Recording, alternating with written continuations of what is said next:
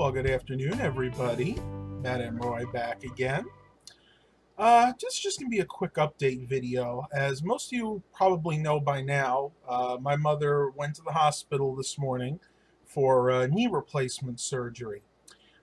This is just gonna be a quick update because I've been getting a lot of questions from people on Facebook. How's she doing? How the surgery went? So, figured it'd be easier just to do a quick YouTube video about it. It is now 5 after 2. She went in the hospital at 5:30 this morning. She went into the administration office. She was there probably for about half an hour. Then they took her into the prep area around 6:30ish.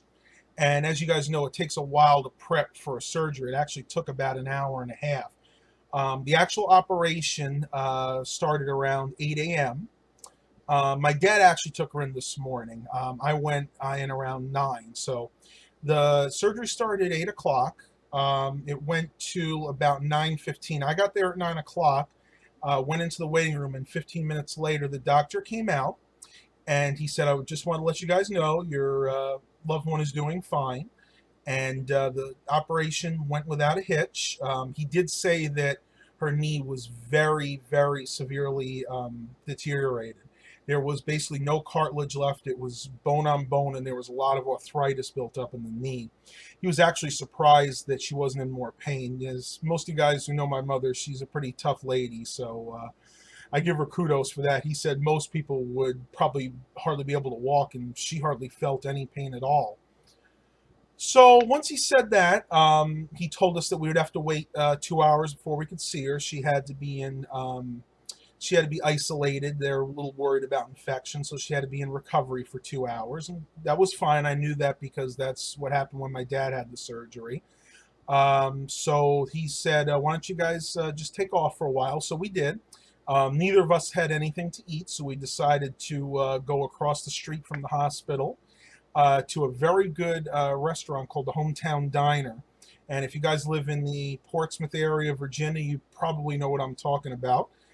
We sat down, just kind of relaxed, because, you know, it's always a stressful time when you have a loved one in the hospital. We had a nice big breakfast, kind of just sat there for about an hour. Then we left, and she still wasn't quite out yet, so we decided to run some errands. And we got back at the hospital right around 11:10, I think it was. And she was in her room by then. First of all, we went to the second floor to the administration area. And we asked, where she was, and they said they'd given her a room. And so we went up to see her. And this is kind of where the funny part starts. As soon as we went in, I could tell that she was just barely out of the anesthesia. She was awake, slightly coherent, but, she really wasn't making too much sense at first. I asked her how she was feeling. She was kind of like, basically she said she wanted ice chips. It was kind of groggy. So we gave her some ice chips. The nurse came in and asked her how she was feeling, how the pain was. And Mom said she didn't have any pain. Of course, they gave her a local anesthesia, and they also gave her like a general one as well. So she wasn't feeling any pain. And they actually give you medication when you have a knee replaced. They actually give you like a nerve blocker, I think it's called. And about a few minutes after we came in, another nurse came in with the knee cooler, which is really cool. It's this little device that they wrap I don't know what it is. It's like a little brace around your knee. And there's a pipe that goes to a little pump that has ice water in it.